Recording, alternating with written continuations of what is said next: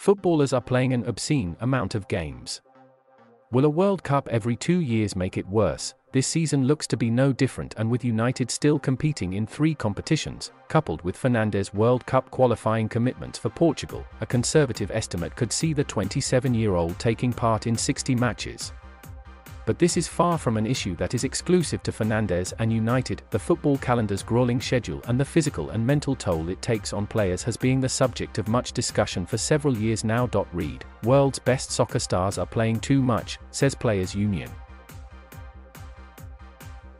It's an issue that has only been exacerbated by the coronavirus pandemic, as leagues around the world struggle to complete truncated seasons before beginning the following campaign almost immediately. An obscene amount of games. It's not only playing an inordinate numbers of minutes every week that is affecting star footballers.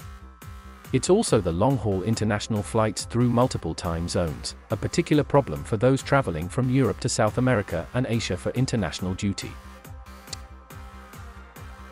As of 2024, football will need a new calendar as the current format expires. However, rather than reducing the number of games to prevent players from burning out, current proposals would see footballers potentially play more matches at both club and international level. This is due to the expanded Champions League format touted by UEFA, European football's governing body, that would result in an extra 100 matches per season, and the plans put forward by FIFA, World Football's governing body, to host a World Cup every 2 years instead of 4. Darren Burgess, a performance coach who previously worked at Liverpool and Arsenal, recalls his time with the Gunners when trying to manage players' workload.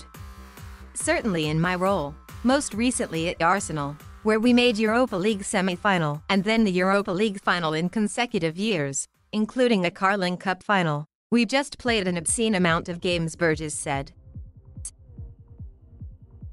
While UEFA and the European Club Association have criticized FIFA for its plans, UEFA has itself been criticized by leading officials from Europe's biggest leagues over its own proposals. FIF Pro says football's governing bodies need to see the bigger picture when it comes to player burnout.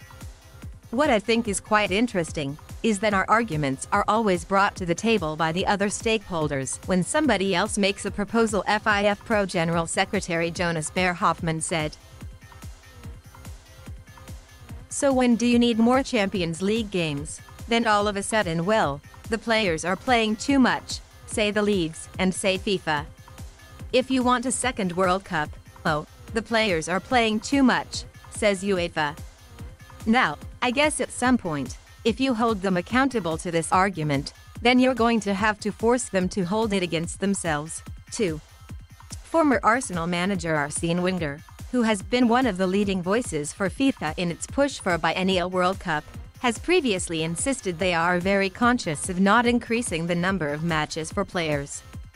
What is most important for me is more meaningful games, he said recently, as he outlined his Football for Tomorrow proposal. We want to give the fans what fans demand today, and that is meaningful games. We want to respond to that expectation.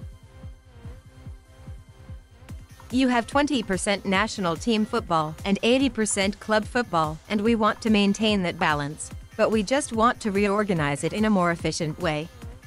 This means regrouping and reducing qualifiers in national team football, creating longer periods for players to remain with their clubs, and to establish a guaranteed rest period for players every year. Simply unsustainable. Behr-Hoffmann was speaking at a roundtable organized by FIF Pro, in which the union proposed a new plan that would see players take planned, compulsory breaks during the season to protect their physical and mental health. FIF Pro says playing an excessive number of minutes in this critical zone can greatly increase a player's chances of injury and even shorten their career. While it may sound radical to many football fans, similar concepts are often applied in other sports. In the NBA, for example, where players regularly play on back-to-back nights and every other night throughout an 82-game season, franchise stars commonly have rest periods scheduled into their seasons, most commonly referred to as load management.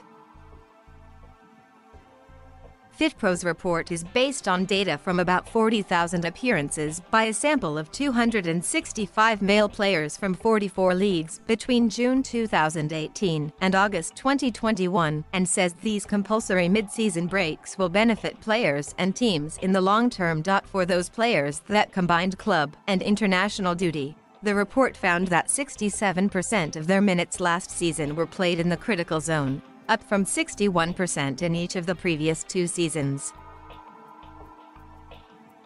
In Fernandes' case, the midfielder never dropped below 67% between November 2020 and April 2021 and was regularly at or near 100%.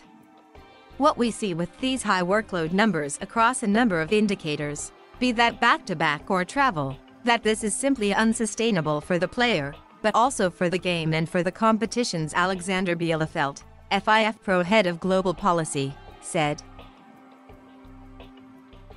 So the question is really how you smartly regulate that. The report doesn't propose solutions to the regulation itself, but to assume that just smart managing and smart coaching does the trick.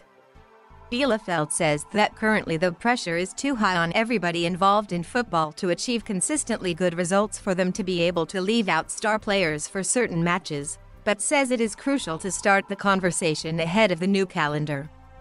How would a manager or head coach react to being told their star player needs to sit out the next match? How would a fan who has traveled to Paris to watch Lionel Messi or Manchester to watch Cristiano Ronaldo react after spending hundreds, sometimes thousands, of dollars to watch their favorite player? Burgess believes real forward planning before the season has started could largely negate these issues. Part of my role with Mr. Wenger and Mr. Emery, the coaches for the 2 seasons, were to talk to them about that very issue, about planning, and about these players, he said. Some players can play, some players can't play. So if these rules are in place at the start of the season, then it allows the high-performance coach, the doctor, the coach, and the fan to understand that this is being done to promote performance and to protect the players so that you can maximize the exposure of the player to the most critical games. So as long as these guidelines are in place, then that does allow you to plan.